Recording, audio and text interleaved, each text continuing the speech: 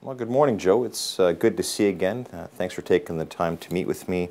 And I just read your most recent financial report here, and I noticed your company is doing very well. We're very encouraged actually by our increase in sales. We were a bit concerned about the downturn in the housing starts and whether that would affect our sales of window coverings. But you know something, they've actually increased because of people staying in their homes and actually replacing their windows coverings.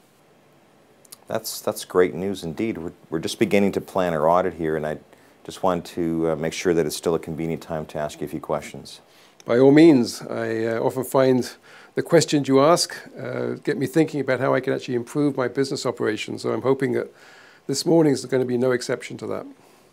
Well, I appreciate your kind comments. We enjoy working with you and your staff as well. Our professional standards require us to ask some rather unpleasant questions on the subject of management fraud and employee fraud in organizations. So just note we're not accusing anybody of fraud. We're just performing procedures to make sure that in fact fraud did not occur. Now, you may be aware that fraud is on the rise everywhere, and it's particularly in small organizations such as yours. And in light of this, we're going to be focusing on some of the controls and procedures you have in place over cash handling and asset management in general. And we're also going to have to consider the sensitive issue of management fraud, which, again, our procedures are going to look at journal entries made throughout the year, related party transactions, any biases and estimates, such as inventory valuation.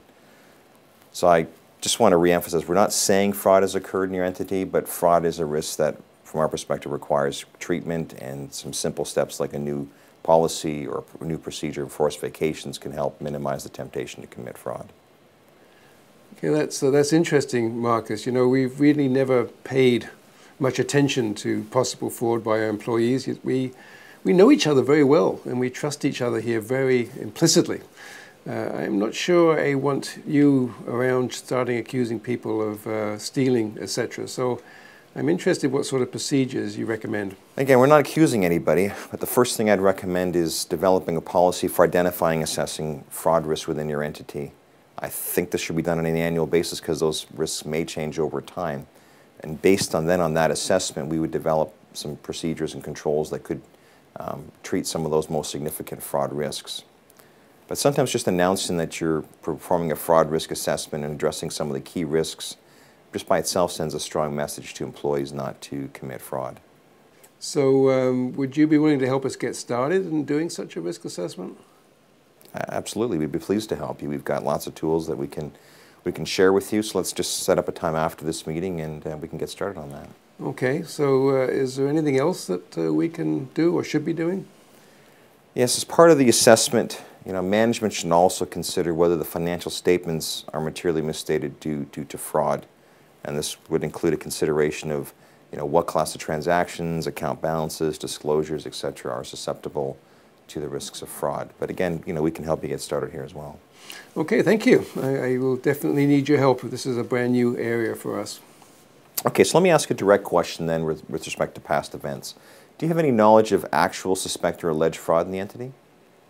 Not that I can think of, but we did have a new warehouse clerk last July who we just didn't trust. We felt he may have been stealing blinds from the warehouse, but we never got any actual proof. The good news, of course, is that he's now left us.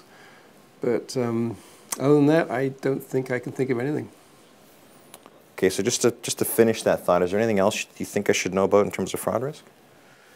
Not that I'm aware of, but you intrigued me about those procedures you're performing. Can you tell me more about the procedures in the area of management fraud? Sure, we're required to perform some procedures that directly address that issue. So for example, we've already asked you for a listing of all related party transactions.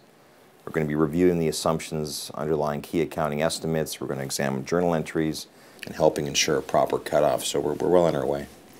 Well, thank you very much. We've known each other for a number of years now, so I'm hoping that you'll not be going around accusing our management of fraud. So let's set a date to get together and discuss how we might perform this fraud risk assessment.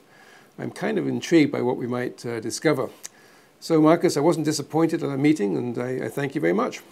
That's great. Thanks for your time, and just let me know when's a good day for you to come and go through these procedures.